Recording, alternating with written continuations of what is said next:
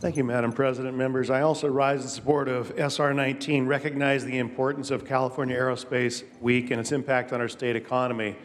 In my district, I have a couple of fastener companies that have fasteners in every airplane platform in the world, they say. In addition to that, there's many other jobs. Although we have bled a lot of aerospace jobs since the 1990s, we still have a lot of these vestigial organizations around.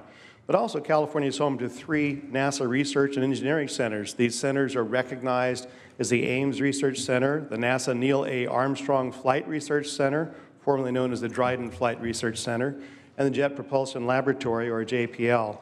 JPL, once in my district before redistricting, is home to many projects you may have heard of, including the Mars Science Laboratory mission, which includes the Curiosity rover, missions orbiting Saturn, the Mars Exploration Rover Opportunity, and the Juno spacecraft currently on its way to Jupiter.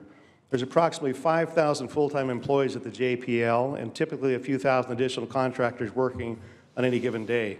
California leads the nation in aeronautical firsts, and California's aerospace industry has produced many of the most significant orbiters and ships.